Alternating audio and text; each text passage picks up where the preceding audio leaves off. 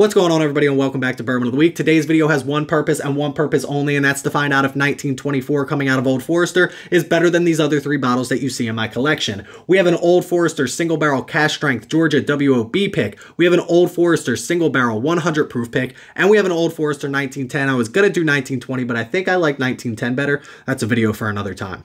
Now, here's the big debate as well for me tonight. I've heard that a lot of people like these Old Forester single barrel 100 proofs more than they like the Old Forester cask strength picks. Now, this is obviously going to be different depending on what pick you have, but for me, this is what I have in my collection. So not only are we finding out if 1924 is better, but I'm also curious which one of these turns out on top. So we're going to pour these up, we're going to mix them up, we're going to do this blind. Let's get into it right now.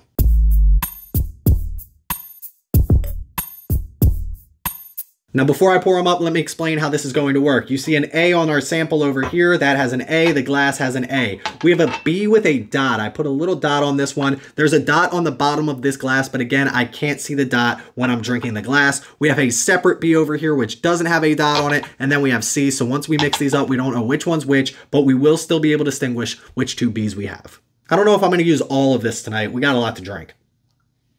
There is a pour line on here, so that's what I'll use. Probably about an ounce. If you're curious, the set I'm using is actually from Great Whiskey Challenge. They're an awesome kit. I think we have A, Bs, and Cs. I think they have Ds, Es, and Fs as well. I need to get my hands on some of those.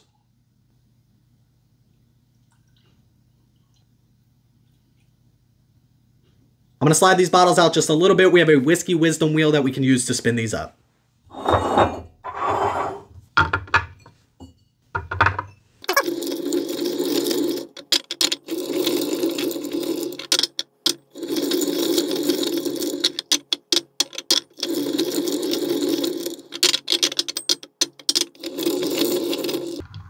Seems good enough. Let's talk about these bottles a little bit before we dive into them. First things first, the 1924. I haven't had it before. Thank you to ASB in my Discord for sending me the sample. I wouldn't have an opportunity to try it without you. That being said, this is 79, 11, 10, 79% corn, 11% rye, 10% malted barley. It comes in at $115. Compare that to 72, 18, 10, which is the rest of these mash bills, 72% corn, 18% rye, 10% malted barley. This is usually in that, what, $80 to $85 range. These are like $50 to $55 range, and then the 1910, I still think it's 55 here in Pennsylvania. Maybe it's at 60 now. So other than the 1924 with the 10-year-old age statement, none of these are age stated. I don't even know like a range. I would guess like 6 to 7 years maybe on these. Obviously the single barrels might be a little bit different than the 1910, but you guys can let me know in the comment section below if there is like an age range when it comes to 1910, 1920, or any of the single barrel expressions. That's enough about that though. Let's dive into our first glass over here. Find out which one we like the best. I don't really care which one's which, but let's find out which one we like the best. Cheers, y'all. Oh, I forgot to mention, this is also 100 proof. So 100 proof, this one's coming in. I think these range from like 120 to 135 proof. This particular one is 124.8, which is on the lower proof range of these particular releases. Obviously, this is coming in at a single barrel 100 proof, and then the 1910 says right on the sticker here, 93 proof. So ranges all over the place when it comes to proof. This one right here, though, I don't really know where this is at. This one doesn't seem too hot. I will say it's probably not the 124 proof, but it could be 100, it could be 93, not quite sure. A very good flavor profile on this. Very, very sweet though. If anybody knows about me and whiskey, I love a sweet whiskey. I was expecting a little bit more rye spice when it comes to 18 or even 11% rye, but not a lot of kick on this when it comes to a spice. I will say it's very sweet. Let's see if that transitions across the board with different ryes and different proofs. Definitely a lot more spiciness on this one. And I will say, more proof, but I don't think, again, this might be the 93 proof. This might be the 1910 off the bat, because I still don't think this is 120-something proof, but definitely gave me more kick than this one over here. A lot more flavor, though. There's a lot more flavor on this glass. A lot similar when it comes to the flavor. A little bit more spice in the middle, like I mentioned. Still some very good sweetness, but definitely some more ethanol and some more flavor with that one. Let's get into this glass. We're going to go through these a couple of times. I can promise you that.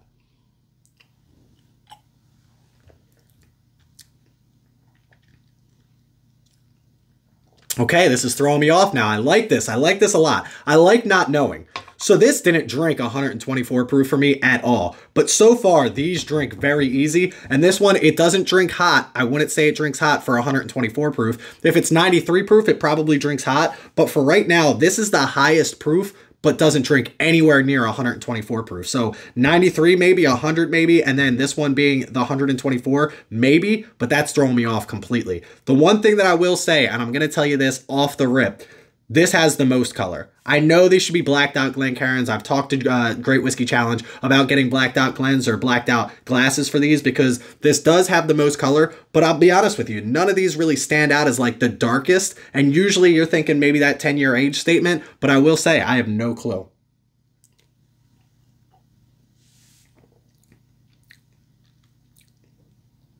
I mean, low proof again. This has to be the highest proof. This one, no. Which one was it? Hold on. Yeah. This one has to be the highest proof. But again, nowhere, I can't believe if this is 124 proof, that's what it is.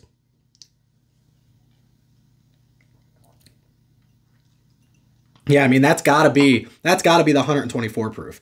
But that doesn't drink anywhere near 124 proof. These three, though, completely lost. Don't know which one's 93, don't know which one's 100, don't know which one has a 10-year age statement, don't know which one doesn't. So let's go back through a couple more times here.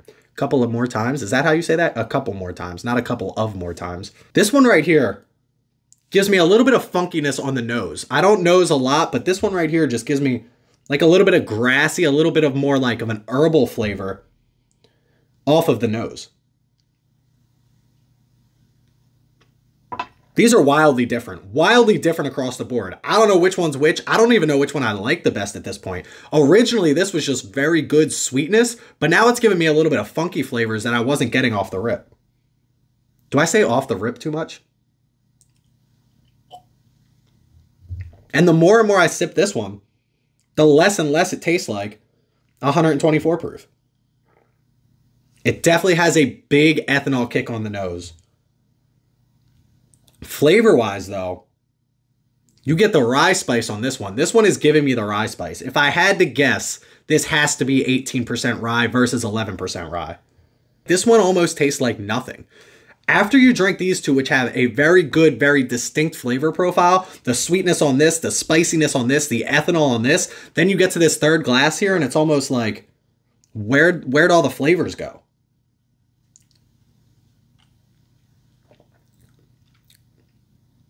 Seems very quiet, very one-dimensional. I mean, traditional bourbon notes, I want to say. Almost a little bit of a nuttiness on this, though, that I wasn't getting on any of the other glasses, at least the second time through. That just seems like it's missing everything to me. That just seems, compared to these two so far, we haven't gotten into this one a second time, but compared to these two so far, it just seems watered down. You get a little bit of vanillas, a little bit of caramels, but like, I'm missing oak on this, I'm missing spice on this. There's not a lot of sweetness, there's like a little bit on the front of the tongue, and again, maybe a little bit of nuttiness in there, which I do enjoy usually, but for this particular glass, it just seems watered down. The nose on this one is almost like florally. This seems like this is like a spring day when it comes to the nose. I've either gotten sick between drinking these two glasses and drinking these two glasses, or these two glasses just have so much more flavor, so much more to offer with the flavor profile that these two just seem meh. Like, these two just don't feel like they're doing anything for me after I drink these two particular glasses. Sweetness, spiciness, I want to mix these two and make the perfect glass. We're not going to do that right now. Maybe we will later if it's something that I have more of. But I got to tell you, these two are doing a lot more for me. Whether I love them or hate them, they're giving me more, and I like that. I did a blue note pick as my first pick ever, and there's a bubblegum note to this. And the crazy thing is I feel like I picked that up on this particular bottle at one point. I can't remember. I have to go back and look. But there's no chance in hell this is 124 proof. So it's not that, but maybe it's something in Old Forester that I've just missed before. This glass, it has a very sweet, bubblegummy, juicy fruit note. That's exactly what it is. I like it. I like that juicy fruit. I like that bubblegummy. Again, these are single barrels, so they're going to differ across the board. But for right now, I kind of feel like these are the two single barrels. I don't know which one I like better. The question becomes, which one's the 1924 over here? This I would almost feel like, because 10 years and it is darker, I don't want to go off of that, but both of these glasses just aren't doing it for me. You know the Sour Patch commercial where it's like first they're sour, then they're sweet? I feel like this is the opposite. First it's sweet, then it's sour. Like this, it gives me kind of a soury note. It gives me like I'm sucking on a lemon head and it gives me that soury, like it makes the back of your, you know when like this part of your mouth like kind of clenches up a little bit because of sour? I feel like I'm getting that on that particular glass. I'll be honest with you, I haven't drank much of this glass right here. It's just not doing anything for me. But let's get into this one right here. I feel like I'm finally able to pull some notes out of this, and the one thing that I'm picking up amongst all of these glasses on this particular glass is like a red raspberry note. There's some red fruit note on this that is very enjoyable. It just seems ever so faint, and I wish there was more of it. This glass, on the other hand, I feel like I'm getting nothing, so we're going to take a big sip because we got a lot left of this glass and not a lot of these. I don't like it. I don't hate it. I'm not going to tell you that I hate it.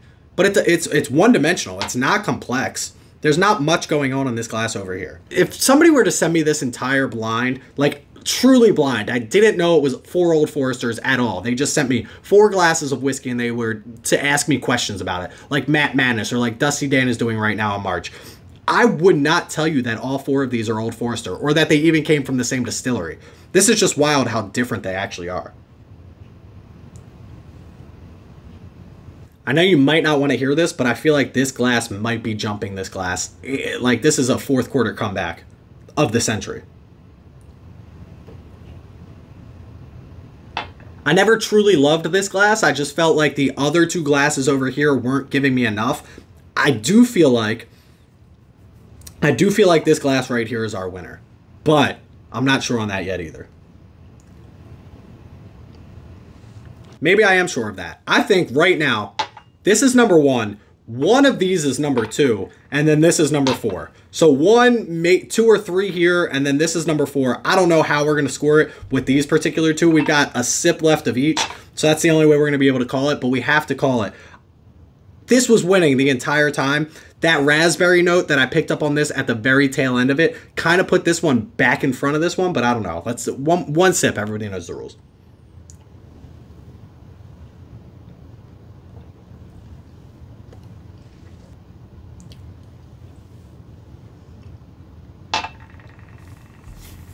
I mean, that's tough. That's really, really tough. This is obviously number 1 for me. This right here is like 2A and 2B. These are almost interchangeable. It's like, which night is it? Did I eat the right thing? Did I drink enough water? But for right now, I'm going to flip-flop it. Originally, this one was winning, but I'm going to give it to this one. I'm going to say this is 2, this is 3, and then this glass back here, this is just not doing it for me. I would hate to see that this is the 1924. Because if this is the 1924, if this is what they're putting out, the problem is Old Forester has so much good whiskey out already. It's not like they had to fix something up to make something better to sell product because they already have great product out. So the way I have to do this, obviously, is I have to finish this glass. We're going to flip this glass. Then I'm going to flip number 3. Then we're going to flip number 1, which means I still have to finish this glass. There's a lot left and I didn't truly enjoy this, but everybody knows time for the traditional sip. Cheers, y'all. So that's number 4. This is going to be number 3. This is number 2. And this is number 1. We're going to find out which one's which. I got a little bit left in that, so I will finish that. But let's flip number 4 first. And it is C.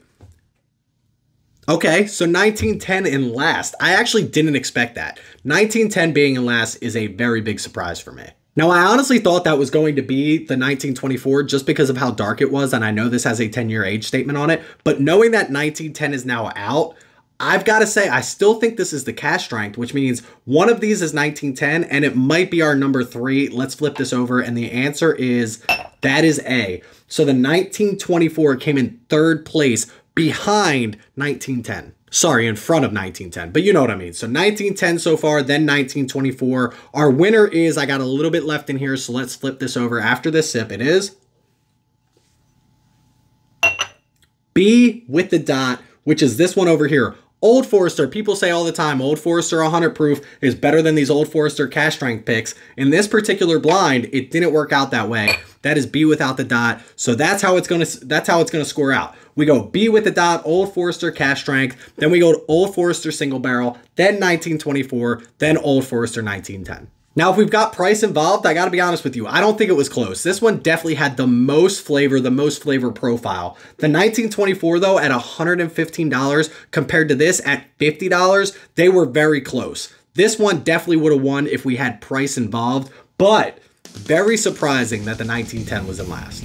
But hey, that's where we're gonna leave you today. Make sure you check me out on Instagram at Bourbon of the Week. Click that like and subscribe button here on YouTube. I would greatly appreciate it. Check out our Patreon page and our Discord. Both those links in the description below. Please don't drink and drive. Always drink responsibly. Stay healthy, stay happy. Stay trying everything from Old Forester because you never know what you're gonna get. Cheers, y'all.